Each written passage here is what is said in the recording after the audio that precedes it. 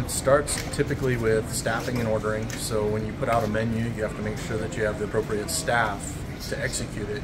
And then with the way supply chains are these days, it's making sure that you can actually get the product you want to execute. So sometimes we're looking 8-12 weeks out, hoping we get the product for a menu that's been planned out for that amount of time. So it just kind of depends on what comes in and who's available. We typically start the week off on a Monday with some more of the ready-made foods, because if we did scratch stuff, it would be sitting over the weekend those extra few days. Plus it allows the team to get the salad bars and the vegetables prepped to start the week. And then we usually implement something on like a Tuesday and a Thursday that would be more scratch made, then that way they have a gap in between if they have to do any specialty cooking at Central Kitchen.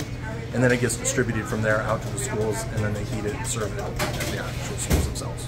Stuff we get from the vendors typically is really just made. It's more of a heat and serve type thing, or limited cooking processes with it. The scratch made stuff is from beginning to end. So we take, say, raw ground beef, then we turn it into spaghetti sauce, then we create the pastas and all those things. And to do that for 1,300 to 1,500 meals takes some time. And we usually only have about 3 people at our production kitchen producing that stuff. And we have to use 80% whole grain rich products. So our pastas are 80% whole grain. Our pizza crust is 80% whole grain. So I actually see quite a bit of postings. Why is stuff not as flavorful as it might have been in the 80s? Well, in the 80s it was white breads and all those different things, butter, salt. Now it's really tight. We can have an average of about 300 milligrams of sodium per meal.